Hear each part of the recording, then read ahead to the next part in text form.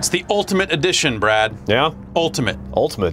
What does Ultimate mean? The final, right? I mean, the last. Oh, okay. This is it. No more Gears of War. Top of the heap? Yeah. This is Gears of War Ultimate Edition. It's a remake of, it's not a remake. Is it? Not a remake. As people who are tasked with corralling the history of every version of every video game, it is. This thing has been a weird question to answer. It is a reissue of Gears of War. Okay. With some updated visuals, and some other updates. Our answer to the question was to not make a separate wiki page for exactly. This is Gears of War re-released, $40. There's a $60 bundle. It comes with a bunch of weapon skins, which I think we have access to here. Gosh, where to start? Let's look at just a section of Gears of War. Okay. That looks kind of nice, I guess. Ooh, that glows. Yeah, some emulsion here. Let's traverse the caves. That's just a lot of walking. You know what? Any talking? A lot of this game is a lot of walking and talking. We'll just play in normal, just to get a sense for it. It's Gears of War. You've played a little bit of this prior to release. I played the first 30, 45 minutes. I really liked Gears of War when it was initially released 9 years ago. Sure. It was an incredible game. It did so much for, like, it popularized so many things around, like, cover systems, a co-op. It ushered in Unreal Engine 3, which was kind of the engine of the Xbox 360 in a lot of ways. This was like the first major graphical kind of showpiece for the 360. Yeah, so it's sort of... It's also super dark. It's also super dark. I can't see shit. There's krill shit everywhere. Ha. All right, enough. Let's get this done and get out of here before the krill come back. Arguably John DiMaggio's defining performance. Sure. Yeah, I'd say so. Maybe a little more so in Gears 2 or 3. Yeah. So, because of how influential this game was, this reissue kind of sucks. Because everything iterated on Gears of War. Yeah. For a lot of that generation, a lot of this stuff, a lot of the get me into cover, get me out of cover, like all that sort of stuff. Like games just started having that. Yeah. Even games that weren't necessarily just shooters first, you know, like every kind of action game eventually felt this need to have a cover system. Right.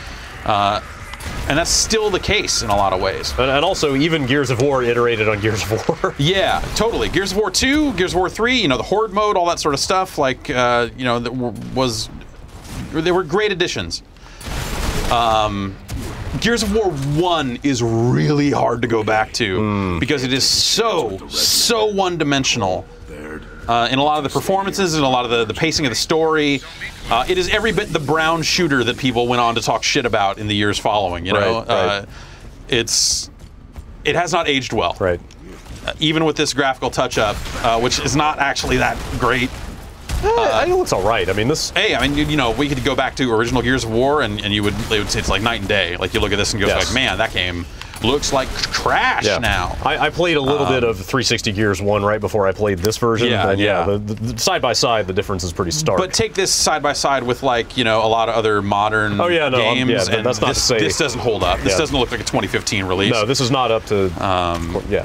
And you know, it's like the frame rate is not great. You know, well, I mean, whatever. It's mostly stable at around 30 frames per second. But it's not. It also takes some hits here and there in some situations, which was kind of shocking to me. We'll see you there. Like, the technical end of it is just weird. Like, I got into, remember the Brumac fight? You go outside and fight the Brumac. I got to the point where you have to go outside, and it didn't draw outside. Weird. It just drew the skybox, basically, and, you know, the ground under it, the water under it, and stuff like that. And I sat there for 30 seconds, and eventually the ground filled in, and I could walk out and fight the fucking Brumac. That's really weird. So it's just like, it's just a little, well, you gotta hide behind stuff, whatever. It's a game of patience. It's not a game of talking your way through the history of Gears of War while shooting things. Sure. So yeah, technically a little rough around the edges in campaign mode in a way that, like, I don't think does justice to this game. Like, to remake Gears of War 1, you would need to remake Gears of War 1. Yeah, they said when I went to the preview event that they're still on Unreal 3. They're still on the engine that ran the original game. That sucks. That sucks. Like, Gears of War, you know, say what you will, you know, the Judgment sucked. Judgment was unfortunate.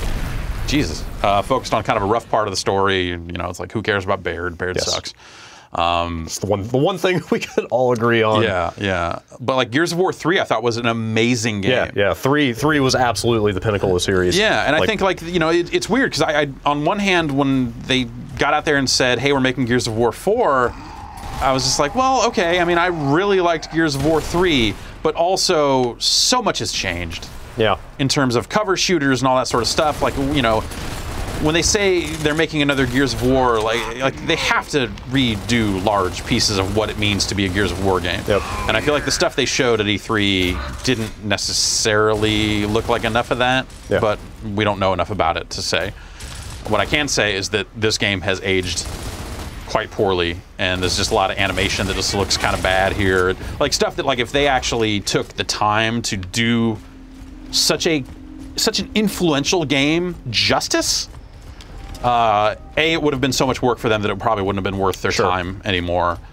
And B, it would be a very different thing. Yeah, it would have come out the other end looking like a different game almost. Yeah, and that's what I think. Like, this probably needed, like, the way they remade Resident Evil. You know? Yes. Like, it needed that level of care, and this is definitely not that. But it's $40. Yeah. So, you know, I think it's up to everyone individually to decide if, like, how that balance works out for them in their head. For me, like, this was a boring time playing through this campaign again.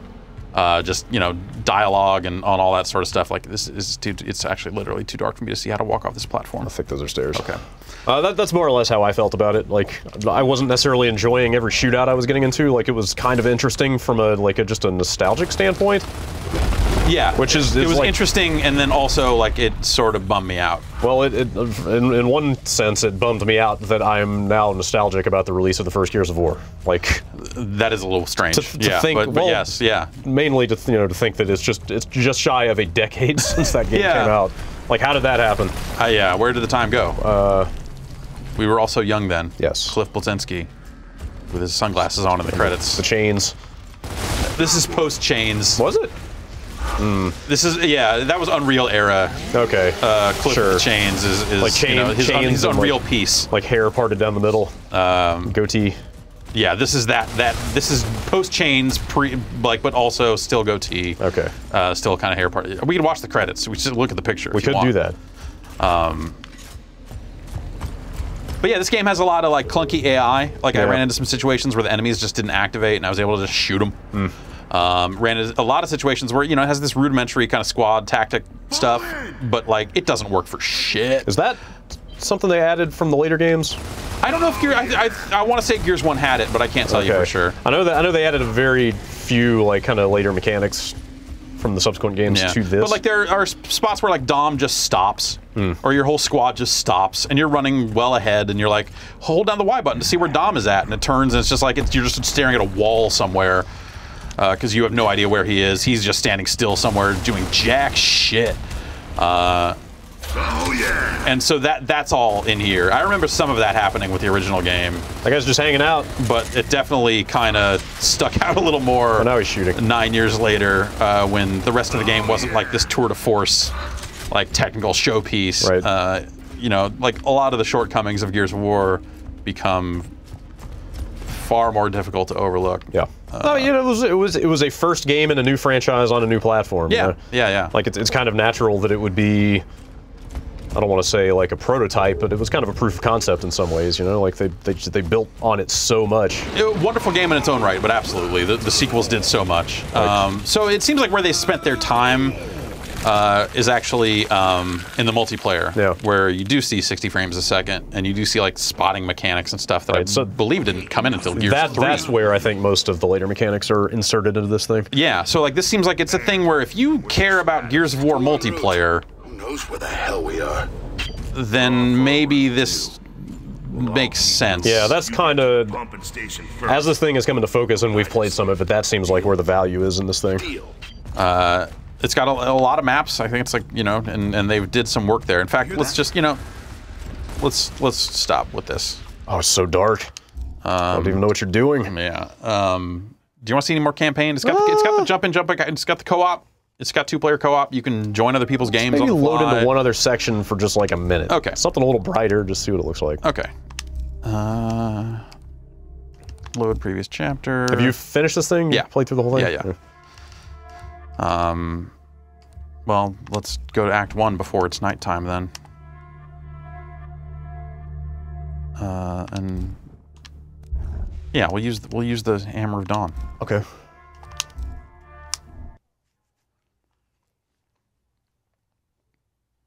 I'm trying to remember what even happened in this game. You're supposed to be mapping the locust tunnels. Okay, so the light mass bomb. Okay, so you're supposed to be using the resonator. Okay. Okay, so you're Delta Squad. Yes. Alpha Squad is missing. They have the resonator. You find Alpha Squad. You get the resonator. Okay. Then you have to get down to the tunnels, deploy the resonator, which is supposed to map the tunnels to make room for the light mass bomb. Okay. The resonator doesn't do a good job at mapping the tunnels, so you're fucked. But then it turns out this weird sphere that Baird is fucking with has all the mapping data just randomly, and it turns out Marcus Phoenix's dad built all that mapping data. Okay. So then you have to go back to the Phoenix family compound and break into the secret lab and get the mapping data. Then you have to link up with the train that has the light mass bomb and upload that data to the light mass bomb to then do massive damage to the Locust forces. Then you fight General Rom on the train. Yeah, you fight General Rom on the train, and then that's the end of the game. Roll credits. Yeah, and it's just you're just shooting a bunch of hissing snake men one after the other, and some of them hiss in English and most of them don't. And yeah, and then this guy eventually opens this fucking door, and Dom starts staring at this door up close, and we can go save Cole. Sometimes it's Jack that rips a door. Yes, Jack rips the door. There's the technology of this game is fucking weird, of this world. Yeah. Like, here's all this fucking weird, like, mechanical buttons and fucking all this, like, fucked up, steampunky, old-looking shit. And then you just have a cloaked fucking robot that rolls with you the whole time. You can just cut through doors and upload mapping data and all this other shit. And you're just like, what the fuck? Why don't we just use the robot to do all this stuff? It's fucking cloaked. Also, one of your squad mates is a professional football player. Thrashball. Thrashball, sure. Thrashball, Okay. Brad. Where's the rest of your squad? They're sitting tight over in the I'm sure the TFL will wait, I totally fucked that up, didn't I? You did. Sorry. The NTL. The Sarin Football League. Yes, there we go. Also, the planet is called Sarah. That's right, yeah. This isn't Earth. Yes. That doesn't really matter at all. Sure. Cedars are top priority, sir. Agreed. We need to re-establish radio contact with Control ASAP. When I say this makes me nostalgic, it mostly just makes me think about all the crazy, cool stuff that they were doing on early 360. You know? Yeah, like back when achievements were still new and novel. You had a console that launched that was like online, and an online service was like a core part of it. Right, like all that stuff was fun. Like even the idiotic gamer pictures that we were all making fun of and using a lot were I still stupid. have that Pringles dude. Yeah, like I'm still using Will Smith from Men in Black 3. Yeah. At one point, they thought people would pay real money for those. Right. I think I may have actually paid real money for one at one point. But. You know, like weird stuff like Viva Pinata came out around the same time as this game. Like, yeah, it was just a fun time to be playing games on a 360. What the hell was that? Yeah, there was a lot of good important stuff. And this game kind of reminds me of that. But the roadie run, people were excited at one point about the ability to run. Yeah. Well, like in this game, because the way they implemented it, you know, the camera loaded, like the shake on the camera, like that was, you know, people were still experimenting with stuff like that back then. Like you didn't get a lot of handheld camera effects. It's so weird, yeah, and stuff. Like it was still a big deal back then. Jack is ripping that door. We're gonna have to fight some stuff while he does so, because this is Gears of War. I never thought of the Locust as snakes before. I was writing the review for this, and I needed to figure out a way to describe the Locust, and I thought about, like, they're just weird, seething, hissing fucking snake men. I guess they are a reptilian, basically. I never really stopped to ponder, like, what they are, or what the nature of them is. I had to read a wiki to try to figure out where they came from and what they were, because I had forgotten. Is there an answer for that? There eventually is something of an answer of that later on in the series. You don't get that here. Because this also, watching this also reminds me how many questions they left unanswered at the end of 3. Yeah. Yep. Like so many hanging threads that you thought were gonna get wrapped up, and it's just like, nope, game's over. I felt like 2 was like a good little story that answers some questions, but kind of asks more than it answers. Yeah. Who's next? Was the Queen in 2? The Queen is at the end of 1. Is she really? The Queen is at the beginning of 1, I think, actually, her voice. Like, in terms of just, like, gameplay, no. Like, the Queen is definitely referenced.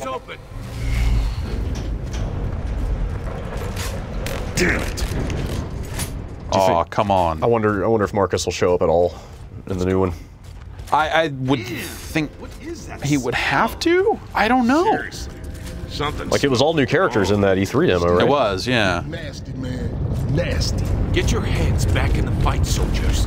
Focus. Let's use the Hammer of Dawn, and then I'll show you a little Get multiplayer. over here and take these weapons. So the thing that happened over the years is that everyone who really, really liked Gears of War multiplayer got incredibly good at it. And then anyone who moved on and played other games didn't. Yep. So my experience playing multiplayer back when they released the beta for this around E3, and hey, what are we doing? Are you gonna open this fucking door? What are we doing? The door's open. Thanks, dog. Thing's red. Uh-oh. Fire your weapons. Oh boy. Hold your trigger. You'll be fine. Gives the satellites time to triangulate.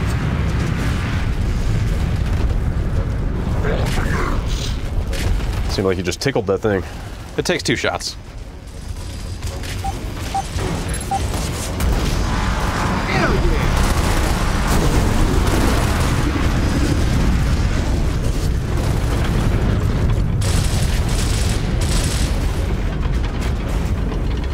It's fun to just use the Hammer of Dawn on just like single enemies. Sure.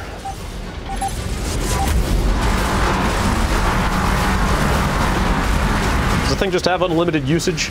Yeah, so its satellites have to be overhead. Oh, right. So You they can't use govern it. it with story, like kind of checkpoint progress. Like, Right. here's the part where you use the hammer. Right. And there's always a hammer right when you need one, so definitely don't ever take a hammer with you longer than you need a hammer. Yeah, whoa! Bring it on, baby! All right, I feel like we've had the definitive Yes. Gears of War experience. Oh, sure. Cole said something. Let me jam my gun. All right, he yelled something.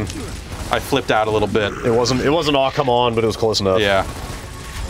There's an emergence in E-hole. One thing that did change is I got better at fucking plugging up these goddamn holes in the 9 years between the first game's release and right now. I made it through this campaign plugging up a lot of holes. Whereas I remember the first couple times through. Is that actually useful? Does it stop more spawns? Yes. Okay. It does. It cuts off their access. All right. That's the Gears of War campaign. You can play 2-player. I think it looks all right. Like, again, you're right. It doesn't look as good as modern games made for the platform. Yeah, but, and I think that there's a lot of pacing and just the dialogue is just a little ham-fisted. but yeah, in a way it's, that, it's just more kinda, about the content of what you're playing than the looks. Yeah, it's not much fun. And upping the difficulty just turns it into an exercise in patience. Just like how much longer do you want to spend behind cover? How many more bullets do you want to put into your enemies? It doesn't necessarily improve the experience that much. I think the one difficulty up from normal is probably the sweet spot. Like playing it on Insane was never much fun. Yeah, I finished the first one on Insane. It was yeah. that ROM fight was not fun. No, it's not even fun on normal. Honestly, it's not a great fight. So they have a bunch of different playlists. Competitive gets you more XP, but there are quit penalties. Social is a little more kind of just like get in there, shoot them up. Just roll around and shotgun some fools. Roll around, shotgun some fools. So playing the multiplayer actually really bums me out because looking at it running at a higher frame rate and stuff like that just further makes me think about like, man, if they had treated the campaign with actual respect, boy, they really could have done some cool work to making that better. Like seeing this thing running at 60, you're just kind of like, shit, man, fuck. Like that could have been great. Yeah. I mean, it wouldn't have solved the pacing problems. Yeah. It would have, like there are still just boring things about the campaign that that's just kind of the way it is now. But To be fair, this stuff doesn't look nearly as good as the campaign. I don't think. it's a small area too. Yeah, I mean, well, I'm yeah, sure there are yeah. always going to be technical trade-offs, right? Yeah. But This is out officially, right? Yep. At the time of okay. yes. Well, there's some people in here and leveling up quickly. Mm-hmm. Dude's level 16.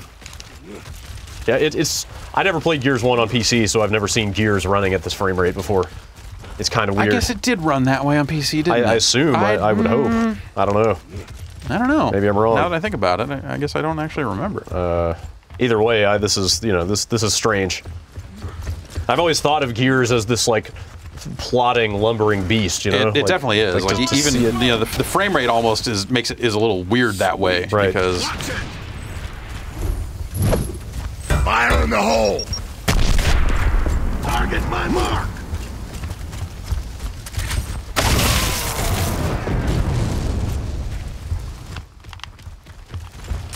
mark! That's new, right? Or new to Gears of War? Marking, yeah, new to Gears of War 1, I believe. I got shot. So yeah, my experience playing Gears of War multiplayer in this version of the game so far has been a lot like playing Gears of War Judgment and Gears of War 3 and Gears of War 2, where you had people that stuck with it and got really good at rolling up behind you and shooting you with a shotgun. Sure. Like that? Like that, kind of. I mean, he was in front of me. But, I mean, like it becomes a game of shotguns in a way that I just don't find entertaining at all. There are a tremendous number of ways to die in one hit in this thing. It's not just the shotgun. It's also the chainsaw. It's also getting a grenade stuck on you. They changed some of the chainsaw mechanics in later games to make for clashes and stuff like that. Oh, right, yeah, that's right. Well, in this though, you know, when I've played some of the multiplayer in this too, and yeah, it's if you're not getting roll shotguns, you're getting chainsawed, you're getting a grenade stuck to you. Yeah. I think isn't the torque bow a one-hit kill? Yeah, if it's fully charged and lands, yeah, that will kill you. Like there are so many ways to just get picked off without even knowing it's coming. That if you're not super on your toes, it can be pretty frustrating. But yeah, it just becomes people kind of rolling around quickly and rolling up behind you, sticking you with a grenade, rolling up behind you, shotgunning you, and I just, you know, like obviously there's a skill to that. I'm not saying it's like cheap or whatever, like, but it's like the decisions they made to build this multiplayer, I find totally boring or like frustrating. It's just like it's not something I even want to get good at anymore. So you know, like when they started getting into horde mode and stuff like that, I was like, oh, that's cool. Yeah, Gears 3 horde mode was such an amazing mode. What happened there? I think he died as he was chainsawing that guy. Okay. Oh, yeah. Oh, that guy tried to shoot me. Somewhere. You know, to be fair, the $40 remake is not where you're going to completely like upend and redesign the multiplayer. Sweet. You're totally right. But at some point, like if they were gonna focus so heavily on the multiplayer in this thing, maybe they should have just left the campaign out and issued this as like, you know, hey, it's Gears of War 1 and 2 multiplayer maps all in one pack, or you know, like, hey, Gears multiplayer classic, or you know, whatever the hell, and not Target my mark. and not ship like that kind of lackluster campaign. Whoa! Grenade. Grenades have a really big area of effect. Yeah, they do. In this mode, or in multiplayer here, I've noticed. Seems like there are a bunch of weapon skins that I actually have, but it didn't let me choose any because we joined a match in progress. And I couldn't pick a character and stuff like that too. You know, you got like civilian Anya and a bunch of stuff like that. Got the Ice-T character. I believe so. Yeah, Yep. yeah. It's characters that did not appear in Gears of War 1, but we'll get back to the menu here and just kind of show you what's in it. They're animated skins and a lot of the stuff they sold for some insane amount of money in Gears 3. It's like 45, 50 bucks, I think. It was garbage, whatever it was. It's like some insane price. But yeah, I obviously didn't have to buy it. No one had to buy that pack. Or did they? Oh, God. Sometimes you just... Sometimes it feels really good. Sometimes you need to put some hats on your guns. Yep. Yeah, so, you know, we got Unarmored Marcus, Griffin, which that's Ice-T, right? Yes, that's the Ice-T character. You know, Civilian Anya, Adam Phoenix. Is that your dad? Yeah.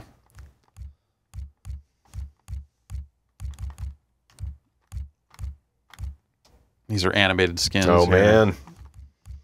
That sounds really stupid. Yeah. That's your Zach Wild shotgun. Yeah. Anyway.